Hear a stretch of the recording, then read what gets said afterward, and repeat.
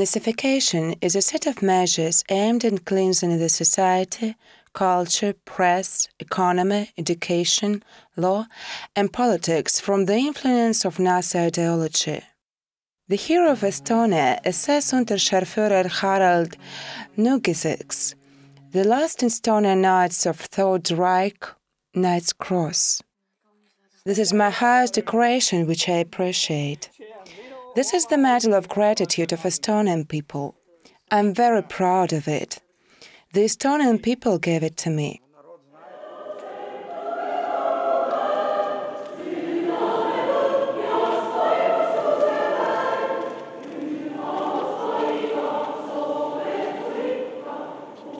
They're the heroes of Estonia too. Every year they gather in the town a cinema to remember how heroically they defended Hitler. Their SS brothers from different European countries join them.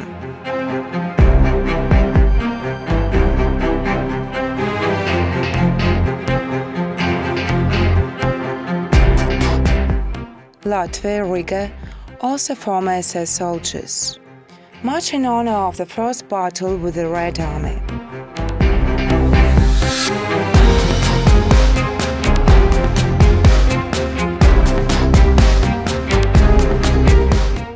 Lithuania, Vilnius, Declaration of Independence Day.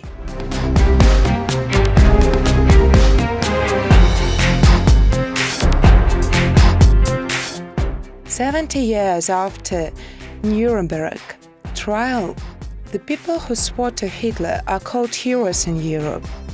There are countries where neo-fascist methods of government are used, and where the influence of neo-fascist ideology remains in the society, culture, education, and economics." After the Second World War, the leaders of victorious countries decided to create the conditions under which the revival of Nazism is not possible in Europe. The Germans had to go through a purification process called denazification. The future builders of the new democratic Germany and the united Europe reburied the victims of Nazi crimes with their own hands. "Here's what you've done," told their mother nations. "Look at this." But European nightmare of the 20th century, 30s and 40s, wasn't only the Germans' fault.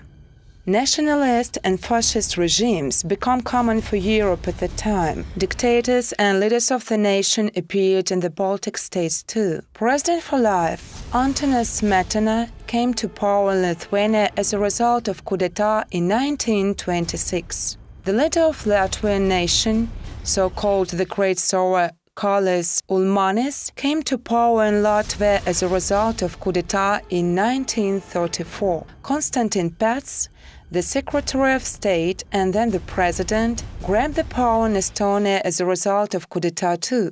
The level of praise, the cult of the leader, and the cult of personality were different for each dictatorship. However, all mentioned political regimes propagated conservative values. They all declared Estonia for Estonians, Latvia for Latvians, Lithuania for Lithuanians. All of them were talking, "This is our country. We live here. We're here to rule." These regimes of the total state were supported by the population in full. The Baltic dictators fell in 1940. Estonia, Latvia, and Lithuania became the part of Soviet Union.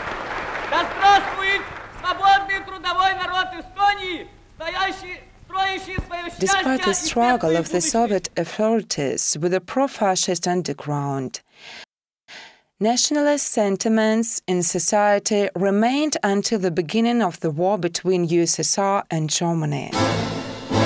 Сегодня, 22 июня, 4 часа утра, без объявления войны, германские войска напали на нашу страну. Blitzkrieg.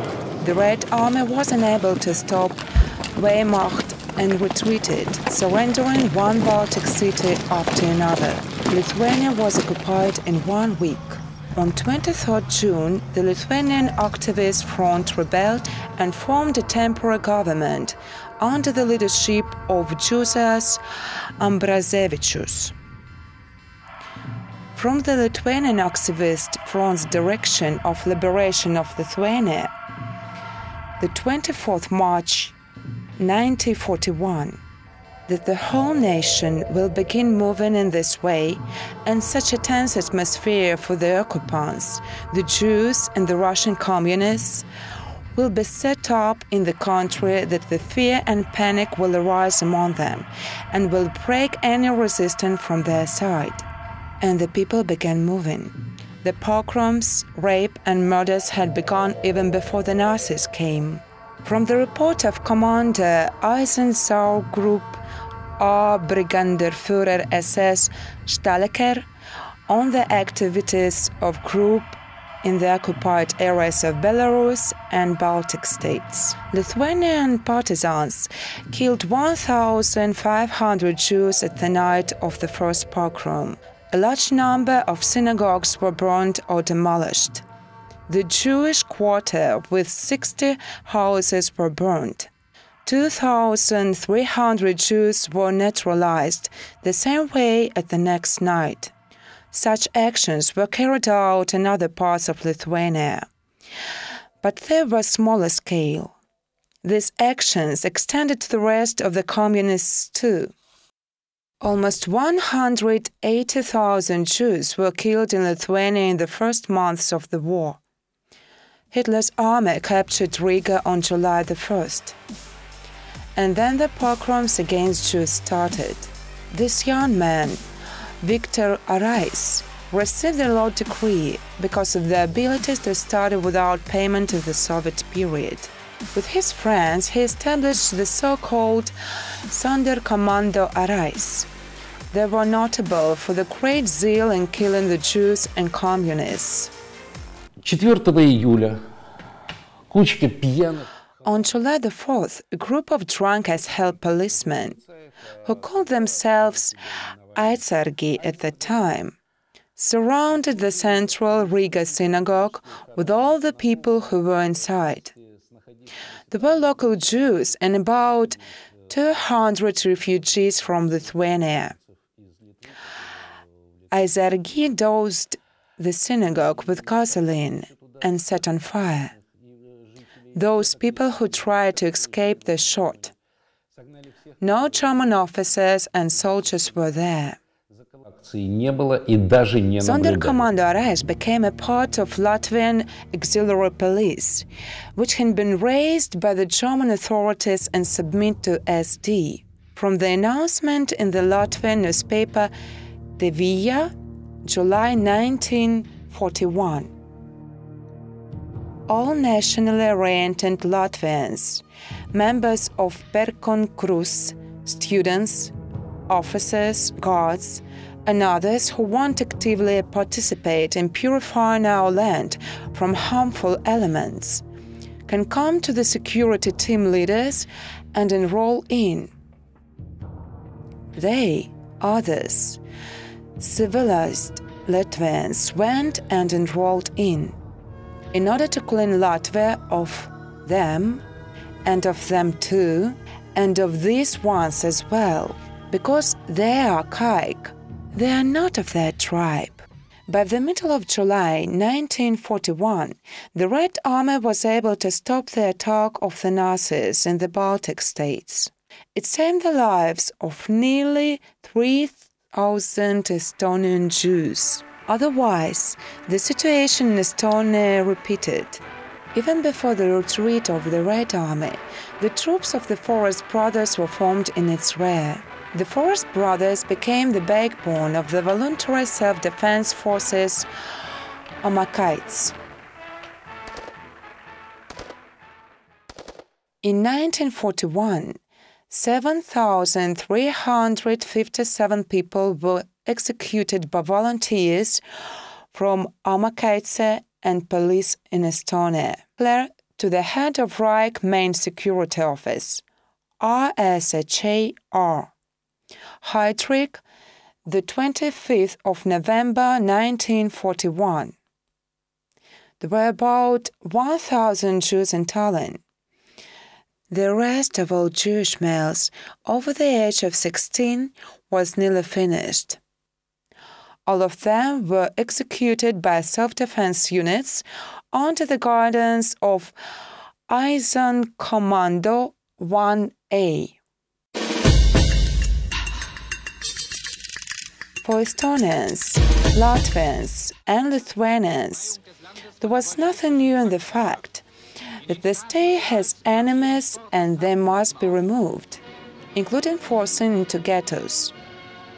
Lithuanians, Estonians, and Latvians realized that they had found the enemy already during the Soviet period. Those national leaders who remained after the deportation of 14th June 1941 were pro-Nazi-minded persons. In general, they shared the idea of destruction of the Jews, of the usefulness and accuracy of this action. In fact, we were schoolboys when we went fighting. Of course, everyone went to fight for Estonia, not for the Nazis or fascists. But schoolboys are schoolboys. It was more of a game. One boy goes, calls another to go. I went with my classmates too. But young Harold and his friends were north to Hitler.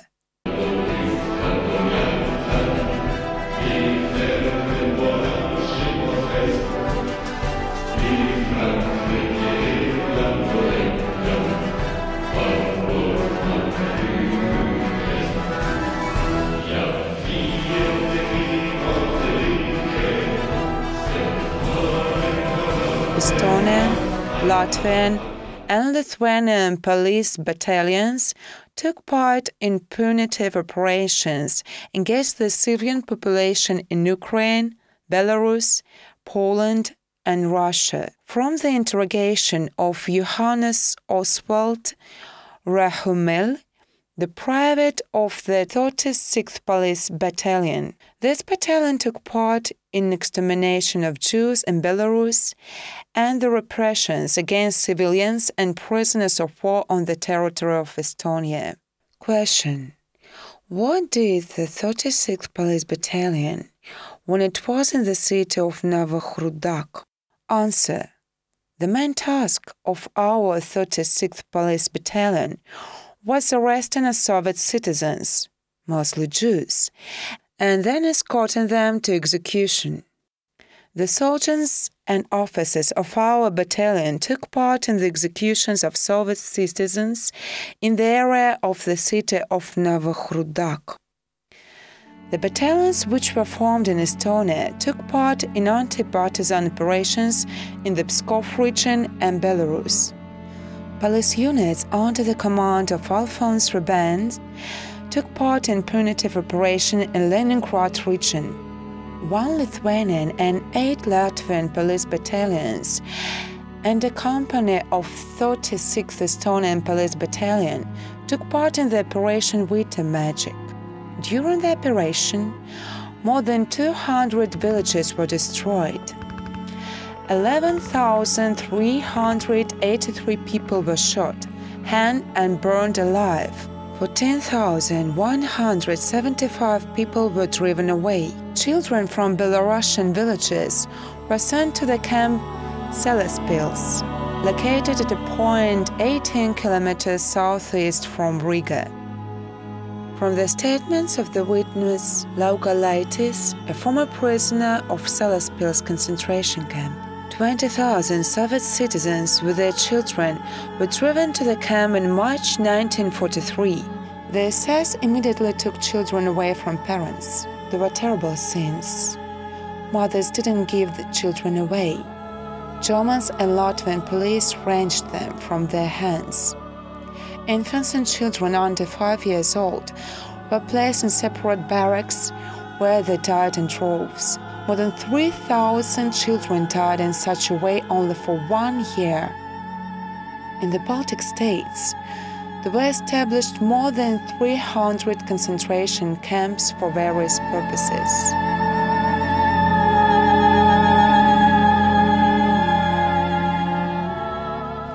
Почему находимся на территории бывшего?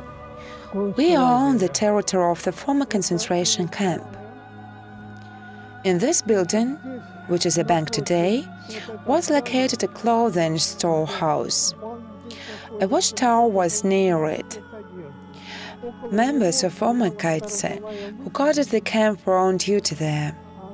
They marched with songs and with the tricolor, the Estonian national flag, on the street. То есть с эстонским флагом, вот они тут туда-сюда маршировали. The formation of the Baltic regions began in February 1943. In 1943, Himmler ordered to combine all the police and paramilitary forces on their territory of the Reich Commissariat Ostland into Volunteer Legion Lettland. Sonderkommando Reis was fully ingressed in this legion. As almost no Jews left in Eastern Europe, they took part in military operations. They are called the Latvian Legionnaires today. The Legion Friends societies appeared in the cities. When the Red Army began to approach the borders of the USSR, the Nazis had to form national administrations which gave the appearance of autonomy. The German authorities put the only one problem to the leaders of these national administrations: ensure the conscription in the SS division. The activities of Yuri Uluts as the head of puppet Estonian National Committee facilitated the mobilization of Estonian in the SS. It is appreciated by the modern Estonian politicians and historians. The head of Latvian social self-government, ex-general of the Latvian army Oskars Dankas, urged Latvians to dissolve with their blood the place in the community of free nations in the face of the Reich. By the year 1944, 20th SS Division was formed in Estonia. The 15th and 19th SS Divisions were formed in Latvia. The local Lithuanian brigade was founded by Lithuanian nationalists. It started with actions against Polish partisans and civilians. The Lithuanian officers didn't want to fight for the Reich in 1944. They dreamed of their own Lithuanian state free from strangers, Jews, Poles, Belarusians and Russians. They finished the war in a concentration camp Salaspils. These are 3 SS men, recipients of the Knight's Cross: Obersturmbannführer SS Alfons Rebane, Obersturmbannführer SS Harald Rööpalu, and Unterscharführer SS Harald Nugiseks. In the ranks of the 20th, the 1st Estonian SS Division, they had to win a place in the Nazis' Sound for Estonians. It was the most important. 78,000 Estonians ran away. They were able to escape because they had been holding in the front line for 7 months there. They said in all the books and newspapers now, "Yes, you've got the state justice now. Elva's parents were able to run away because we were holding the front line." But then we even didn't think about it. Many of those who ran away from the Soviet troops were collaborators. They were guilty of Nazi crimes. Hundreds of thousands of prisoners in concentration camps were killed during that 7 months. But no one talks about this, because those who were in the camps were not their family, not their tribe. They were strangers or communists. When the front was broken and the German troops began to retreat, leaving the Baltic States, those fighters for freedom didn't tear off their signs of the SS and didn't stay in their homeland. Their bloody way continued in Poland and Czechoslovakia. In May 1945, many of them were afraid of the deserved punishment for their crimes and tried to go to the Western allies of the USSR. Not without reason, they hoped to continue the war, but in other uniforms. The hero of the Estonian nation, the fighter for freedom, the fourth Knight of Knight's Cross, Estonian Sturmbannführer SS Paul Maitla. He was caught by Czechoslovak resistance fighters and was shot as a Nazi. They defined it just by looking at his uniform. It happened that when we lost, people started to tell, "Fellows, the war is over, let's move to the American side," so as not to become prisoners. And we went hanging up slot machines on our necks, and everything happened. People jumped out of the woods. "Hands up, we have surrendered to fate." Harold Nugiseks, as well as several thousands of his companions, found themselves in the Soviet filtration camp. Others managed to avoid a trial in their homeland. The former commander of the 1st Battalion of the 15th Latvian SS Grenadier Division's 34th Regiment, Victor Rice, could find refuge in the West. He was declared a war criminal only in 1979 and died in a prison. Many collaborators, SS and SD officers, commanders of the police battalions, were in high demand in the West.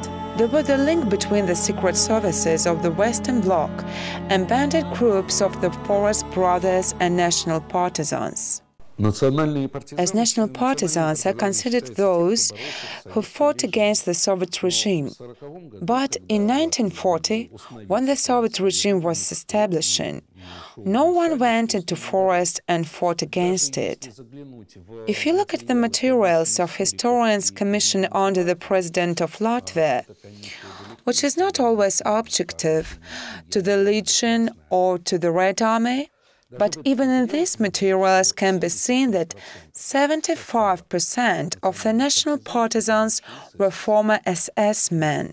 Their hands stained with blood. They blemished themselves in actions against the civilian population in Belarus, Poland, and in the Pskov and Leningrad regions of Russia. They had no choice but to hide in the woods. No one gave them food for free, so they had to rob to get the food. And it is said now that they were national partisans who fought against the regime. Yes, I can admit that they were attacking some people who worked for the Soviet regime. They attacked the town councils and the police stations. They killed teachers, Komsomol and communist activities. But is this the fight when you attack unarmed people at night, shooting back or come to the village at night and slaughter the whole family? Is this called the fight? In my opinion, the fight is something else.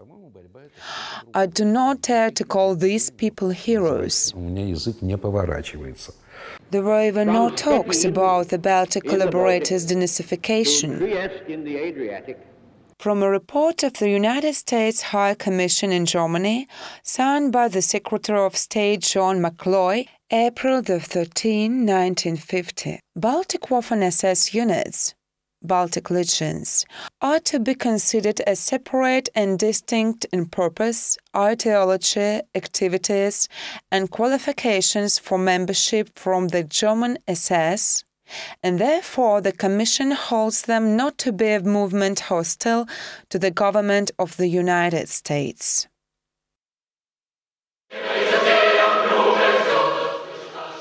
Thus, the fighters for freedom were made from criminals, from the verdict of the Nuremberg trial. The trial comes to conclusion that the criminal activities of the SS were quite well known by the members of the organization in order to justify its recognition as a criminal organization. The criminal program was widespread as a whole and included the murder in such dramatic proportions that the criminal activities of the organization were to get fame. In the Soviet Union, Estonians, Latvians, and Lithuanians were legally among the nations who won a victory over Nazism. Soldiers of the National Corps of Estonia, Latvia, and Lithuania in the Soviet Army and their allies saved their nations from the sentence imposed to them by Hitler. According to the Plan Ost, the territory of Latvia, Lithuania, and Estonia was to be colonized. The personal fate of Estonians, Latvians, and Lithuanians depended on their racial characteristics. Those who conformed to these characteristics were declared racially valuable. Racially defective people from the Baltic States were subject to deportation. Of course, we must remember that 56 people from Latvia are among the rightest among the nations in Israel Institute Yad Vashem.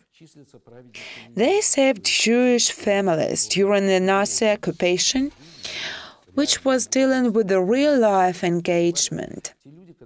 If they were found, they were killed.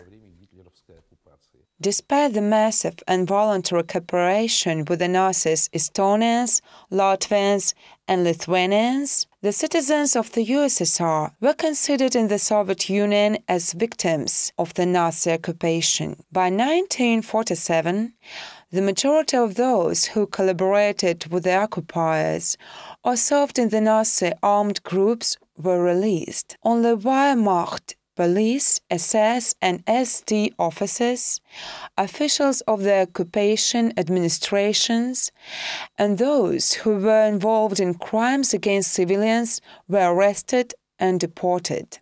In later years, the attitude to the former collaborators changed only for the better. Once they arrived having serious reports in their hands, witnesses were there, signatures were given, and my signature was the only one that was missing. I said, "It will not work. I won't join the party in any case. I want to go home to Estonia. I will be thrown out from there if I join the party." I spoke openly as it was, and they left me in peace.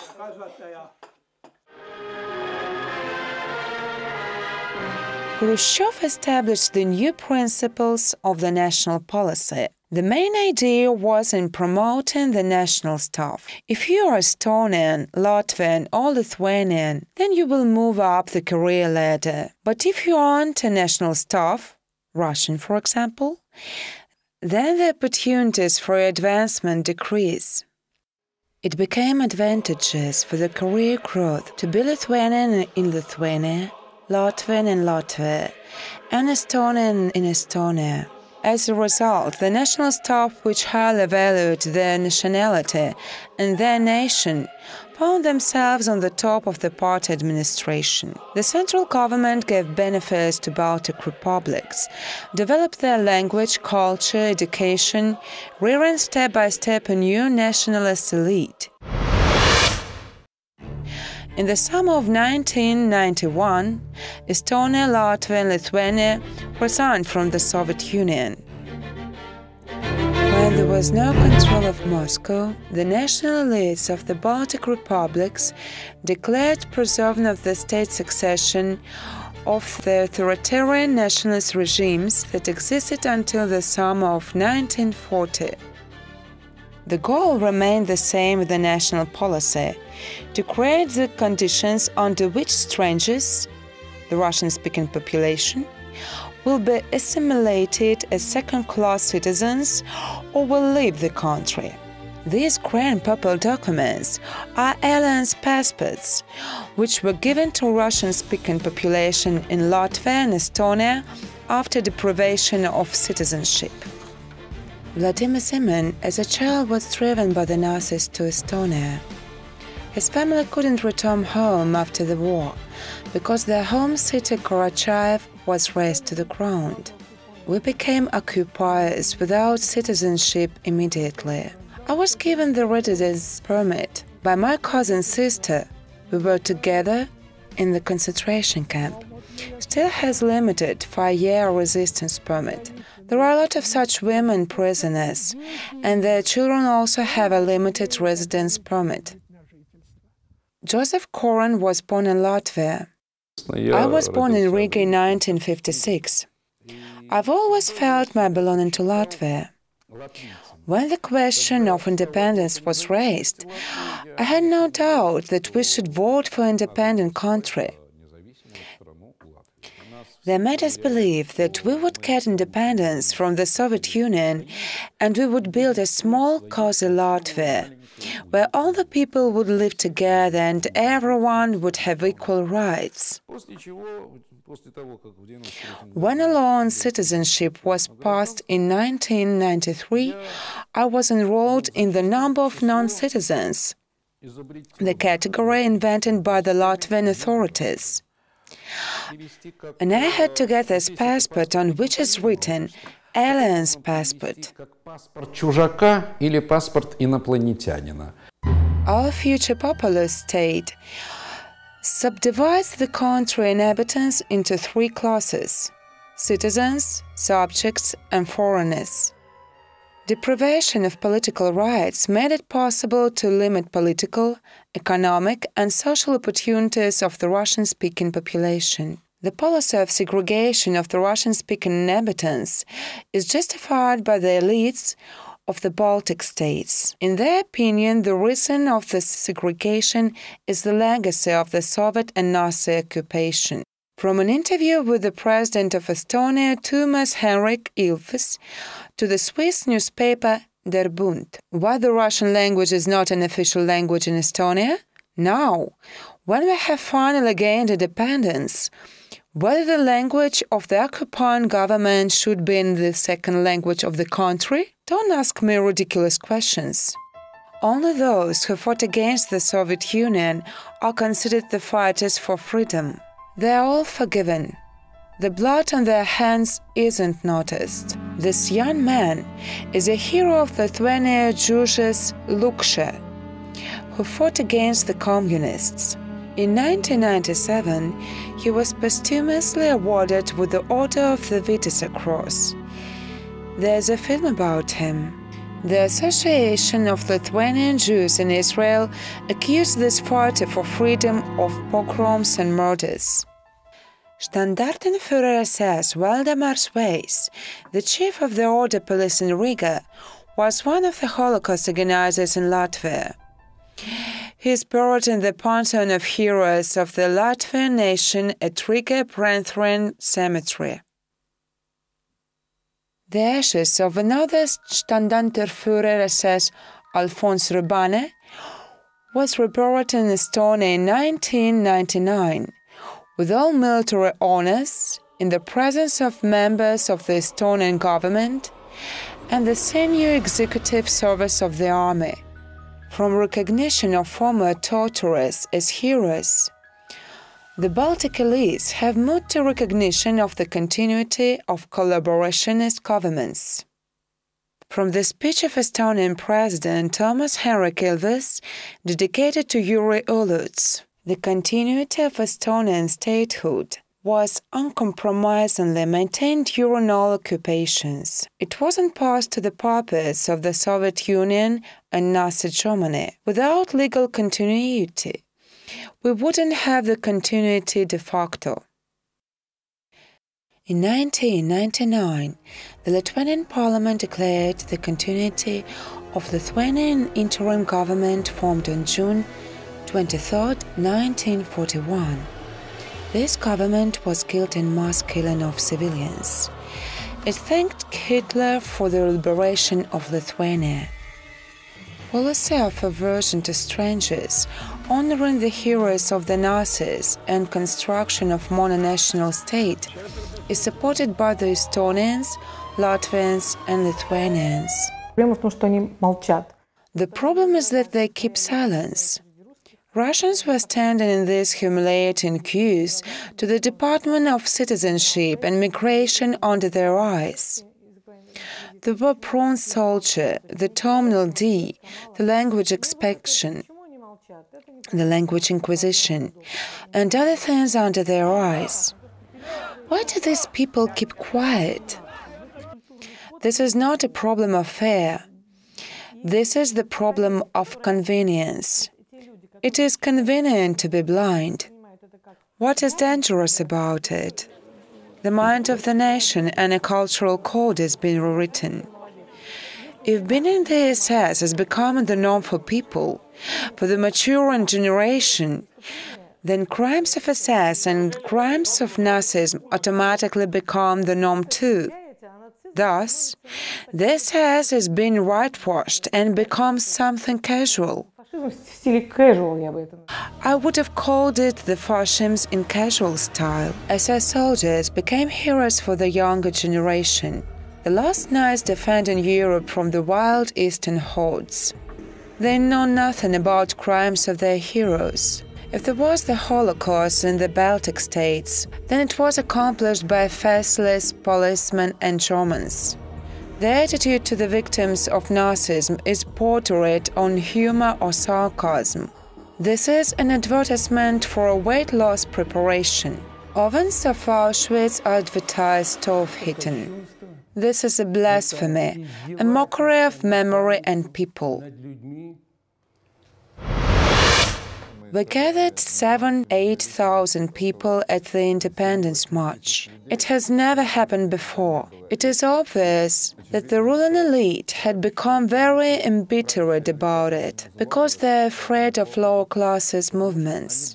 They think that if only we come to power, then we will destroy this blue empire immediately. They realize that if all the people who are formerly belonging to the European Union now get up from the knees on their feet, they will realize that they don't need any Euro federation. They can and should live freely. Richard Sekutis is trying to come to power. For the time being, he can't manage to do it, but it is just for the time being. Without the blue, black, red, and without Gypsy Camp. These guys are already in the parliament and in the government in Latvia. Žaneta Janezeme Grande and Yanis Bordens, the Latvian government ministers of the National Alliance All for Latvia. Being a leader of the youth organization All for Latvia, it was not a political party at the time. Raivis Zinterts told me during the radio program, where we participated together. You see, we are not against the Russians, we are not against the Jews, and we are not against the Latvians. Russians should live in Russia, Jews should live in Israel, and Latvians should live in Latvia. Latvian must be master in Latvia. Shall I be your slave then? Well, why a slave? Could I be a master in Latvia? No, you're not Latvian. Is that Nazism or not? Alliance All for Latvia got its political capital by organizing marches of SS legionnaires. Bijušie aizsargi, Latvijas armijas karavīri un policisti, kā arī pērkoņkrusta biedri, brīvprātīgi saformēja tā saucamas pašaizsardzības vienības ar štābu Rīgā. Šīs vienības komandēja topošais Latviešu leģionā. European Union was built on the promise never again. It was built to bring all the countries together to make a big family. But when you enter a family, there are rules. And one of those rules is exactly never again. It's to fight against racism, it's to fight against Nazism, it's to fight against anti-Semitism. Today, those who are supporting anti-Semitism, those who are supporting racism, those who are supporting the Waffen-SS, they have the floor. They are the king in the castle today. And it's really a shame. It's really, I can't understand. Latvia is member of the International Task Force for Remembrance of the Holocaust. And it's very hypocritical. It's nonsense that on one side you are a member of such an important organization to remember what happened 70 years ago.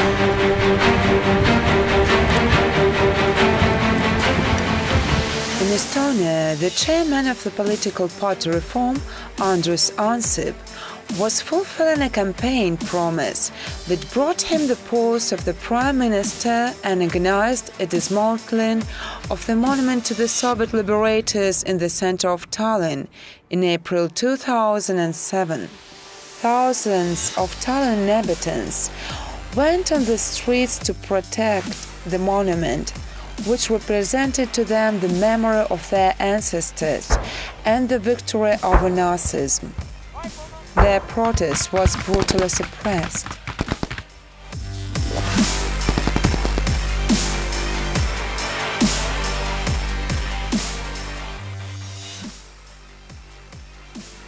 People were beaten on the streets, grabbed and taken to a concentration camp in the D-terminal of the passenger port in the center of Tallinn. The prisoners, including women and teenagers, squatted on the concrete floor. If someone was trying to get up, then this person got hit with a baton. Several hundred people were beaten. Concentration camp D-terminal existed for 24 hours on the territory of the European Union.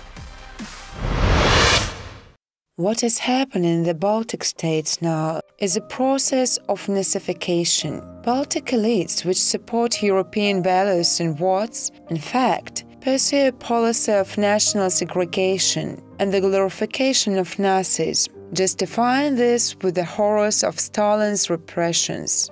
What is happening in the Baltic is called the hidden problem in Europe. They don't understand that those things which are reality for Estonia, Latvia, and Lithuania now can become an ideological delayed action mine under the base of European unity and security.